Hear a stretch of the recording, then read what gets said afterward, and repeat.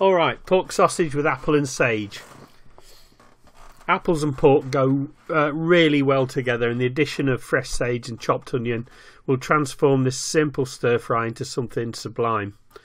Right, for ingredients you'll need 3 apples cored and cut into eighths, a handful of fresh sage chopped quite coarsely, 2 medium onions roughly chopped. You'll need 6 good quality pork sausages cooked and quartered or chopped into 1-inch pieces as you see here, and you'll need some oil for stir frying.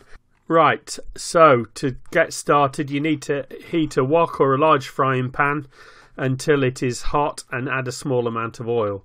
The oil will begin to smoke very quickly, so don't allow it to burn. Quickly add the onions and apples and stir fry for 1 minute. Then you add the sage and sausage pieces and continue to stir fry until the onion is translucent. By this time the apples will have begun to cook through. At this time you add a 1/4 cup of water to the wok and cover with a lid. What happens, this creates a steam which will help to cook the apples and onions, and importantly it will release some of the essential oils of the sage. I would serve this dish with pasta or rice for a delicious light lunch. Enjoy.